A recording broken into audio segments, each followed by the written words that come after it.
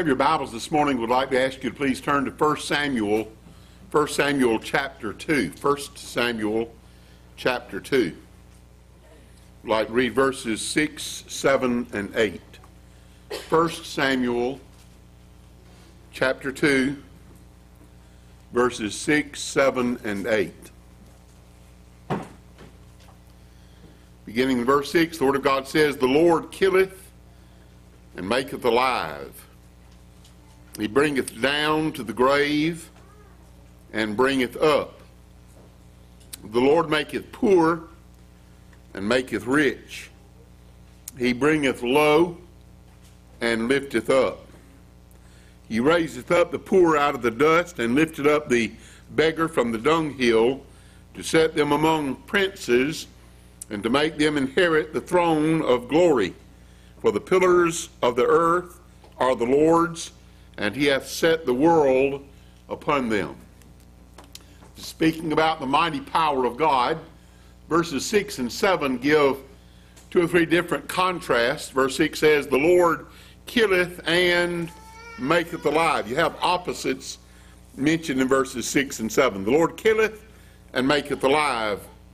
He bringeth down to the grave and bringeth up. The Lord maketh poor and maketh rich. He bringeth low and lifteth up. The main thought that's been on my heart for the last couple of weeks, there are three main words. There are two times in these two verses that I just read that they're pretty similar.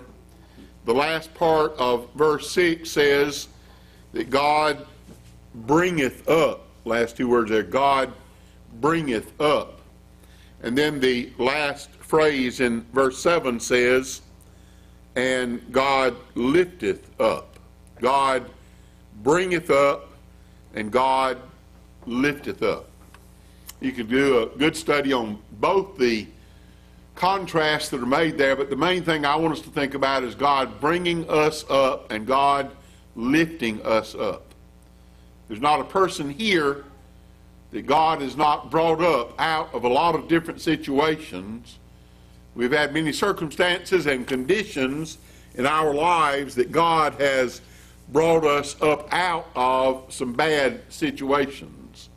And God has lifted us up many, many different ways. As we go through the Word of God, we can find numerous ways that God has lifted up us, and we can say from our experiences in life that God has brought us up and God has lifted us up.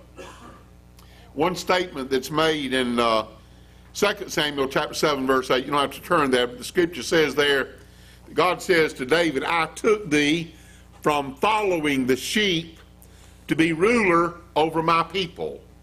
You think about that. I took thee, what a great contrast that is. I took thee from following the sheep to be ruler over my people. Now, people are a lot more valuable than sheep are, and yet sheep have a value. And he says, "I took thee from following the sheep to being ruler over my people." That was a great lifting up that God did in David's life. God blessed David many times in his life. God lifted him up many times. God brought him up out of a lot of trouble. And David writes quite a bit. He writes more about God lifting up and God bringing up than any other writer in the scriptures, because of his own experience. God had repeatedly lifted him up. And I wonder if I were to ask you this morning, just write down all the different ways that God has brought you up and that God has lifted you up. Usually when I think about who brought me up, who do I think about? Just that expression, who brought me up. What do you think I usually think about? I think about my parents, my father, my mother. They brought me up. And the scripture speaks about that. And certainly God's the one that gave me the parents that I had, and ultimately it was God that brought me up and kept you alive all of your life. God brought you up. God brought you out of your mother's womb. God's the one that formed you in your mother's womb. And God's the one that brought you out of your mother's womb. And God's word says that God carries you to a hoary head. God's the one that takes care of you all of your life. God has brought you up and God has lifted you up numerous times in your lives. There have been times that you have been down in sin that you, even after being born of the Spirit of God, there have been times that you have yielded to sin, and you have succumbed to the temptations of the devil, and you've gone down into the pit, you've gone down into sin, and then God has convicted your heart. You've begun to see how low down you are, and you've begun to be lifted up by God. That's an amazing thing, that God, when the sinner begins to repent and turn from their evil ways, it's amazing that God would lift them up and would have mercy upon them. He's had mercy on my life many, many times, and God has lifted me up, and God has brought me up out of sin numerous times. And David mainly talks about that.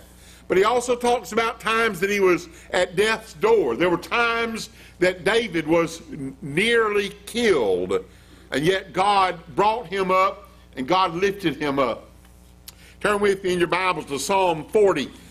Go to Psalm 40 just a moment. I want us to think about some of the words of David as the Word of God speaks about how God lifted him up and God brought him up. The Bible talks about that, but David himself gives testimony that God had lifted him up and God has brought him up. While we're reading about some of the things that God lifted David up from and brought him up from, I want you to begin to enumerate and think in your own mind, how many times has God lifted you up and brought you up? In Psalm 40, beginning with verse 1, I encourage you to go home and read all 5 verses. We'll probably only look at the first 2 verses to begin with this morning. Psalm 40, beginning with verse 1. David says, I waited patiently for the Lord, and he inclined unto me and heard my cry. I want you to know, brethren, that some of the times that God has lifted me up and brought me up was not because I cried to the Lord. It was just God in his mercy and his grace has reached down and brought me up and lifted me up in spite of my unwillingness. God has the power to bring us up and turn us around. When the Apostle Paul, Saul of Tarsus, was on the road to Damascus, he wasn't asking God to turn him around. He wasn't asking God to lift him up. God came to Saul of Tarsus, and God turned his world upside down. And God began to manifest his spirit and his power to Saul of Tarsus, and Saul was lifted up in a mighty way, not because he cried to God, but because God in his infinite mercy and grace just reached down and lifted him up. And as I look over this congregation, I know that me and you, many of us, there have been times that we were just like Saul of Tarsus. We were going away from God. We were doing things contrary to God and God's Word, and yet God has come to us like he did Saul of Tarsus and has lifted us up and turned us around and caused us to repent. It's the goodness of God that leadeth thee to what? It's the goodness of God that leadeth thee to repentance. Every time that I have ever repented, it's because the Spirit of God and the goodness of God has lifted me up and turned me around. But there have been other times that I've been down in the valley. There have been times that I've been down in the pit, and I've been crying unto God, and I've been begging God to lift me up, and God has lifted me up sometimes when I've been asking him to lift me up. And that's what David is talking about here in Psalm 40. He says, I waited patiently for the Lord, and he inclined unto me and heard my cry. Verse 2 says, what are the next 3 words there? He brought me up also out of an horrible pit, out of the miry clay, and set my feet upon a rock, and established my goings. Listen, brethren, David cried to the Lord when he was down in that pit, when he was down in the clay, when he was stuck, and he couldn't get out. He began to cry unto the Lord.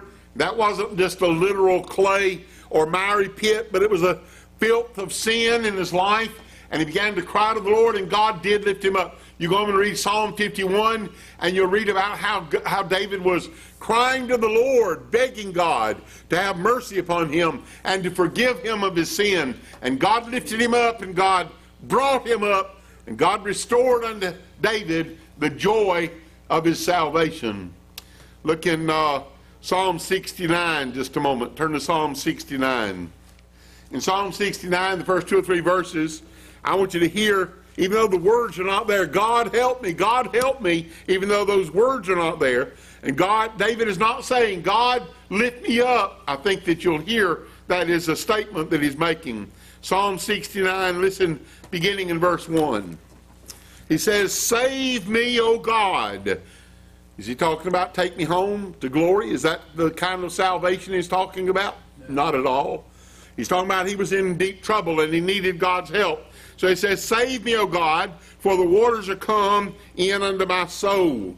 Brethren, this is not talking about literally drowning, but he's talking about his soul is overflowed with the troubles and problems of life.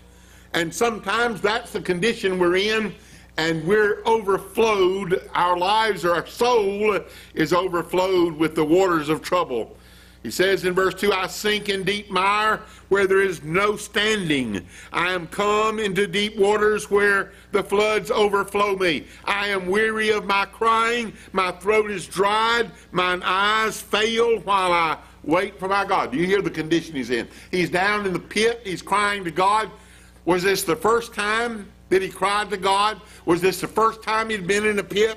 No, it wasn't. As you go through and read all the Psalms, you find over and over and over in David's life that he would be in the pit and he would cry unto the Lord and the Lord would lift him up. And then he would go through a season where things were well in his life, and before you knew it, he was back down in another pit. And again, he knew what to do when he was cast down. He knew who could bring him up. He knew who could lift him up. He knew the only one that could help him was God. And so he would cry to the Lord, and the Lord would lift him up again. Some of you this past week have had to go through some difficult things. You know who brought you up? You know who lifted you up? God did. There have been several in this congregation this morning that have had some difficult things during this past week, in the past 2 weeks, past 3 weeks. But you're not down in the valley right now. You're not down in that miry pit. The waters are not overflowing you anymore. And the reason the waters are not overflowing you is because you have done like David had done here. You have cried to the Lord and you begged God to help you out of that miry pit. And God has lifted you up. He brought us up and he's lifted us up. And we ought to be praising the Lord for what he's done for us. Look at Psalm 69 verses 13 and 14. Remember now the two expressions we're looking at is that God brings us up and God lifts us up. In Psalm 69 verses 13 and 14, David continues in the same psalm. He says, but as for me, my prayer is unto thee, O Lord, in an acceptable time, O God, in the multitude of thy mercy. Hear me in the truth of thy salvation. Deliver me out of the mire, and let me not sink. Let me be delivered from them that hate me, and out of the deep waters. I'll tell you, brethren, if you're going to be a Christian, if you're going to follow Christ, if you're going to be a disciple of Jesus Christ, there will be people that will hate you. If people don't hate you, it's because you're not being a Christian. Let me repeat that. Well, let me just tell you what the Scripture says. All that will live godly in Christ Jesus shall suffer persecution. If you're not being persecuted, Jesus talks repeatedly. Matthew 5, he begins the Sermon on the Mount. He says, blessed are ye when men shall persecute you and shall say all manner of evil against you falsely for my sake. Brethren, the people of God that serve the Lord and obey God and do what God says, they're going to be a light to the world. And the world, men love darkness rather than light. And when you are hated, you're going to feel like you're going down, and you're going to be overflowed with the opposition of the devil and his angels and all the enemies of God. But I'll tell you, the only one that can lift you up and bring you up out of that miry clay is God himself. And God does, and God will. Going into 1 Corinthians chapter 6 now. While you're turning to 1 Corinthians chapter 6, I'm going to read you a few words out of the songbook. We're going to be reading from 1 Corinthians chapter 6. But one of the songs that we sometimes sing says, we're going to be reading now from 1 Corinthians chapter 6. You'll be turning there.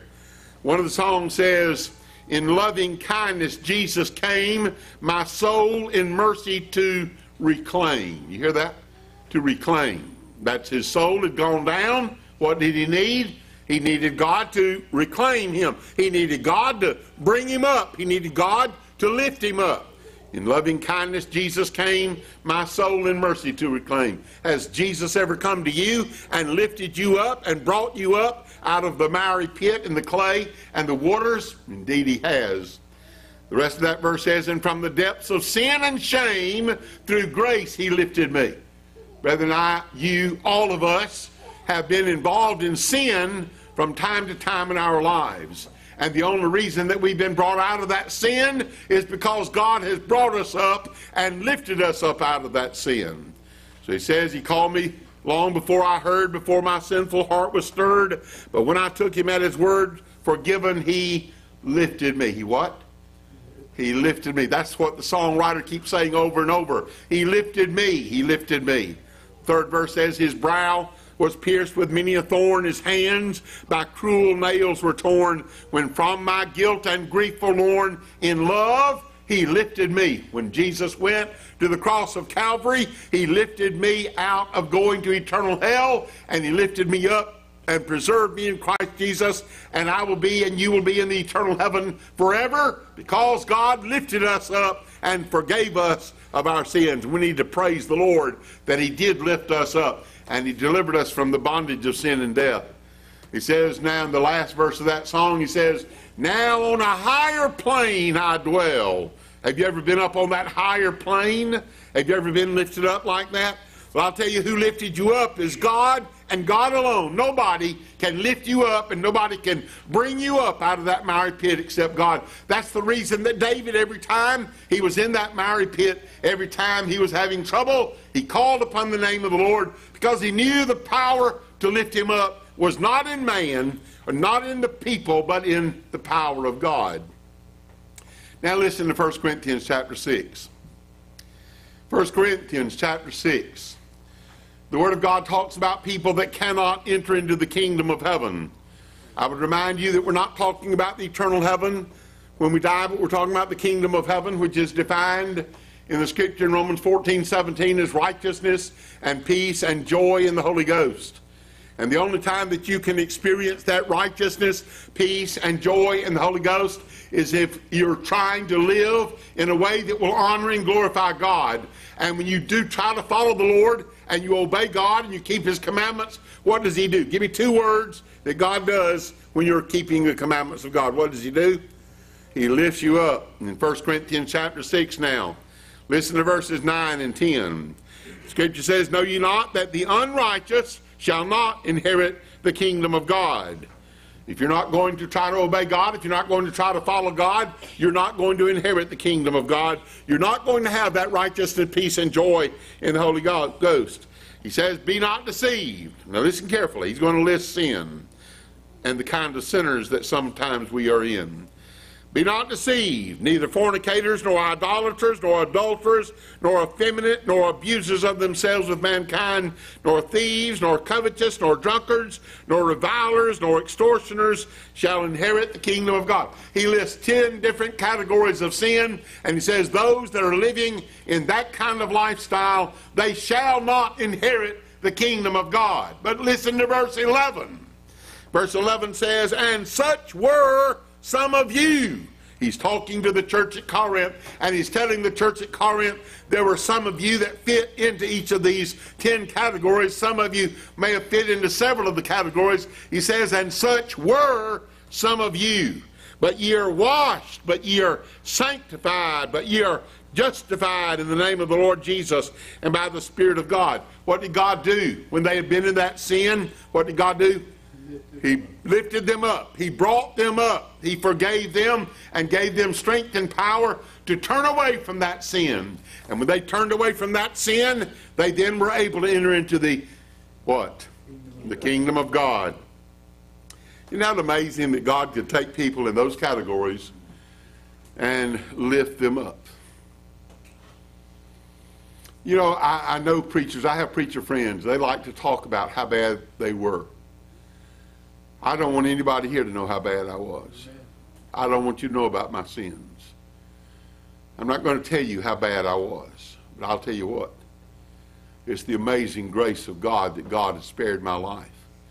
And it's the amazing grace of God that has lifted me up out of sinful ways. And I'm not completely away from sin, but I'm trying, and I ask you to pray for me, to live a life that would honor and glorify God. I think one of the worst things that can ever happen in any child of God's life is for them to live a life honoring and glorifying God for a long period of time, and then toward the end of their lives, they become a castaway.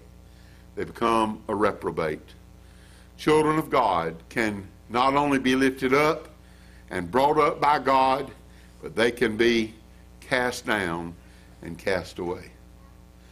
Jesus said to the one-talent servant who was a child of God, representing a child of God, Scripture says that he said, "Cast ye the unprofitable servant into outer darkness where there's weeping and gnashing of teeth." I'm not here to talk about those that he cast down and cast away. I'm here to talk about those that are being lifted up and brought up by God. Now, turning your Bibles to Ephesians. What's he lifting us up from in 1 Corinthians chapter 6? What did he lift up those individuals in 1 Corinthians 6:11? What did he lift them up from? Sinful ways. Everybody hear that? Is there any sinful way that might be in your life that God can't lift you up from? No. What do you need to do if you want to turn away from sin? You have to call on the Lord. You have to look unto Jesus, the author and finisher of your faith. Now go to Ephesians chapter 2. There's another lifting up here in Ephesians chapter 2. Besides God lifting us up above our enemies, and besides God lifting us up out of sin, I want you to think about in Ephesians chapter 2, beginning with verse 1, there's a great lifting up that took place while you were dead in trespasses and sins. You know, the modern day theology says that God has his hand reached out and he wants you to be born again. If you'll just accept him, if you'll just take his hand, you can be born again. I'll tell you, that's not taught anywhere in the Word of God. Amen. My condition was not that I was sick and Jesus reached his hand out to me. The Bible says I was dead in trespasses and sins.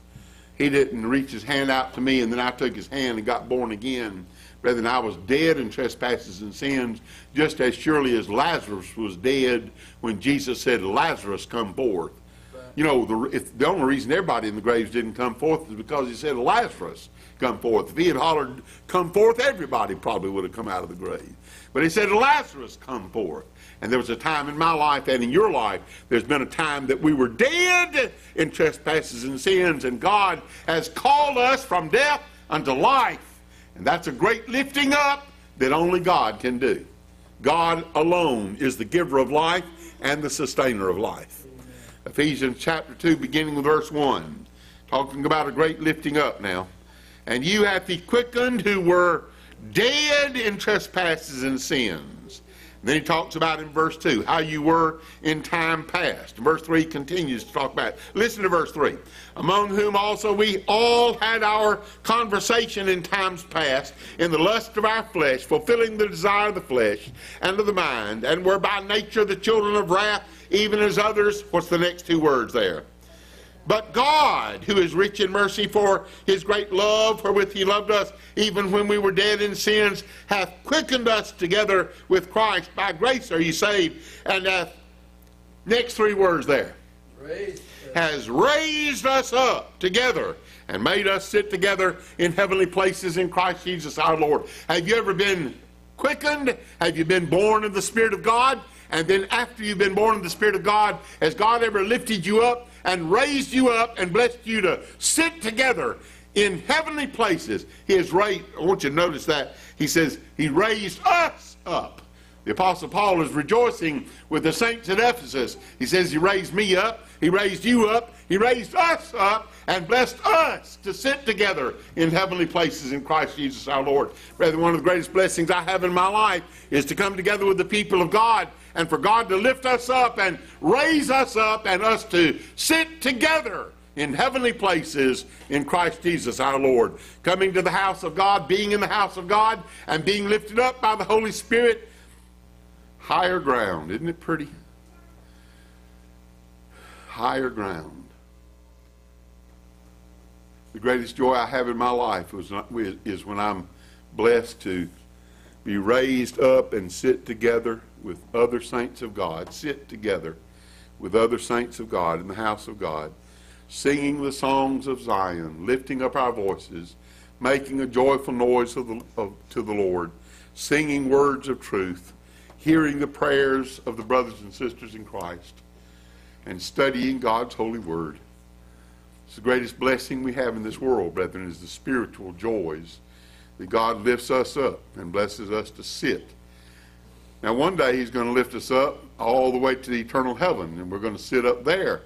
But right now on this earth, what a great blessing it is that we can sit together in heavenly places in Christ Jesus our Lord. God will only bless a church to sit together in heavenly places in Christ Jesus our Lord when those people that make up that church body, when they're individually trying to serve the Lord. Then when the whole body is trying to serve the Lord, God lifts up the church and blesses them to sit together in heavenly places in Christ Jesus our Lord. I'm not going to read all the other scriptures that are on my heart. I do want to mention just a couple. Just listen. You don't have to turn there. But in 2 Kings chapter 20, the Word of God talks about how Hezekiah, you remember Hezekiah? What's the number one thing you remember about Hezekiah? Anybody? What's the number one thing you remember about Hezekiah? What did Isaiah go to him and tell him was going to happen? You're going to die. You're fixing to die. And God told Isaiah to tell Hezekiah, you're going to die, and he told him to set your house in order because you're going to die. And brethren, that's a frightening statement to hear. You're going to die. It's true of every one of us, we're going to die, but he was fixing to die pretty quick. Everybody follow that? 22, 24 years ago, the doctors told me I had less than a year to live without a heart transplant. He told me, go home and get your will done and go home and go to bed and hope and pray. He didn't say pray. He said, hope you get a heart, because he didn't believe in God. And he said, nothing can save your life. You're going to go weaker and weaker. I'll tell you, brethren, he talked to me just like Isaiah talked to Hezekiah. And Isaiah told Hezekiah, you're going to die. Set your house in order. But I'll tell you what happened. Hezekiah began to cry to the Lord, and God heard his cry. And God lifted him up. And God added 15 years to his life. And I well remember when I was told I had less than a year to live, I begged God, I said, Lord, do for me what you did for Hezekiah. Give me 15 more years. And at 14 years, I began to pray, Lord, give me 15 more years. What a blessing it is, brethren. Did you know God has lifted every one of us? There have been many in this congregation that have been at death's door. You've been at death's door. And yet God has lifted you up. What a great, powerful God it is. God is the giver of life and the sustainer of life. And the only reason you're alive today, I'm going to tell everybody here, the only reason you're alive today is because God's kept you alive. Amen. There's not a one of you or your family that would have lived through last night had God not kept you alive during the night. And you might say, well, we're not sick. You don't have to be sick. We went to sleep one night and my child was dead the next morning. Many times people go to sleep and the next morning a member of their family has gone home to be with the Lord. You don't know what's going to happen in your life. And I want to tell everybody here, you need to thank God that he's lifted you up out of death many, many different times and in many different ways. Go with me to Psalm 30 in closing. Turn with me to Psalm 30. Psalm 30, I want to read verses 1, 2, and 3. Psalm 30, verses 1, 2, and 3. The Word of God says, I will extol thee. That means I will praise thee. I will thank you, O Lord. I will extol thee, O Lord, for thou hast, what? Lifted me up. For thou hast lifted me up, and hast not made my foes to rejoice over me. O Lord my God, I cried unto thee. Didn't we read several different times where David cried to the Lord? So the scripture says in verse 2, O Lord my God, I cried unto thee, and thou hast healed me. O Lord, thou hast brought up my soul. What's the first expression that he used in verse 1? Thou hast lifted me up. The second expression in verse 3, for thou hast brought up my soul from the grave. Thou hast kept me alive, that I should not go down to the pit. Brethren, we have all many, many different reasons to be praising God and giving glory to God. But one of the greatest reasons is that God has delivered us from the bondage of sin and death, God has delivered us from sin many times in our lives. God has blessed us to turn away from sin. God has lifted us up. And God has forever paid the price for all the sins we ever committed in our lives. And it's only because of the blood of Jesus Christ that one day we're going to be in heaven, the eternal heaven forever. We're going to be there because God's going to, give me 3 words. He's going to lift us up. May God help us to praise him is my prayer for Christ's sake. When we walk